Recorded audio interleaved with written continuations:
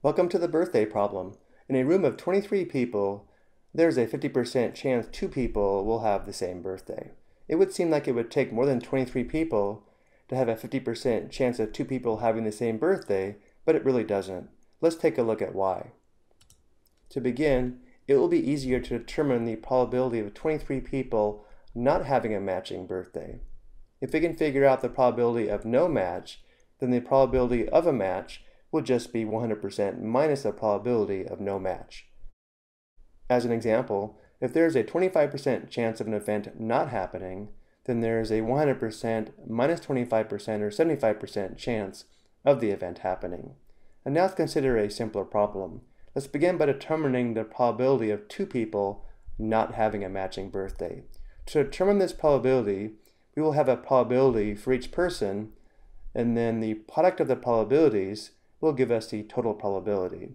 So for the first person, their birthday can be any day of the year, and therefore the probability of not having a match is 365 divided by 365, which represents a 100% chance there is no match from the first person because there are no other birthdays to match. And now for the second person, the probability their birthday won't match the probability of the first person is 364 divided by 365. 364 because their birthday can be any day of the year except the day of the first birthday. And then this product gives us the probability of two people not having a matching birthday. And now if we expand this to the probability of three people not having a matching birthday, notice how the first two fractions are the same as the probability of two people not having a matching birthday. So if we focus on this third fraction or the third person, the probability their birthday does not match the first two people would be 363 divided by 365. Their birthday can be any day of the year except the two birthdays from the first two people. The product of these three fractions gives us the probability of three people not having a matching birthday. And if we expand this to four people not having a matching birthday, notice how the first three fractions are the same as the probability of three people not having a matching birthday.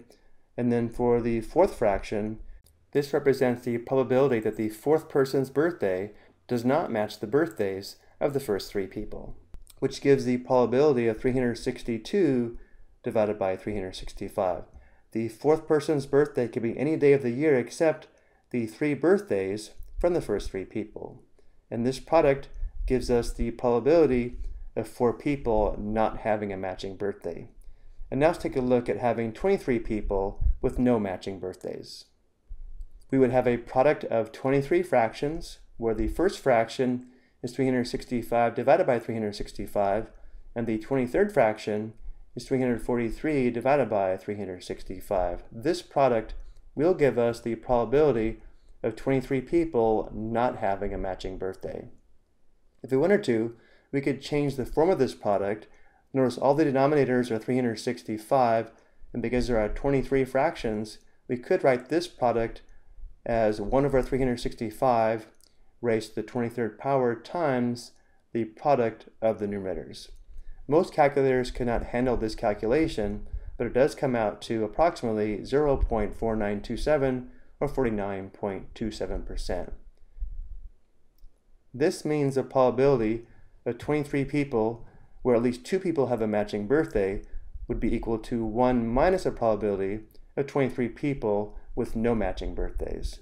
And this difference comes out to approximately 0.5073 or 50.73%. So this is the reason why it only takes 23 people to have a 50% chance of two people having the same birthday. Let's see if we can expand this formula and come up with a formula for the probability of having n people with at least two people having a matching birthday. If we go back to the probability of 23 people not having a matching birthday expressed in this form here, let's focus on writing this product using factorials.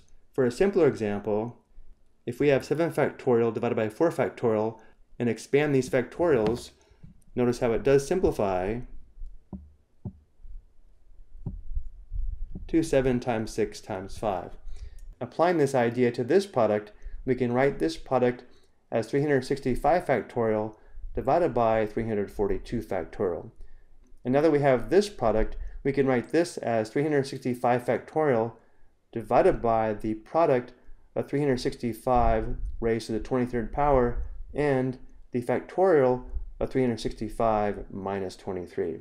And if we expand this to n people, we can simply replace 23 with n, which gives us the probability of n people not having a matching birthday as 365 factorial divided by the product of 365 raised to the power of n and the factorial of 365 minus n, which means the probability of having n people with at least 2 people having a matching birthday would have to be 1 minus this quotient.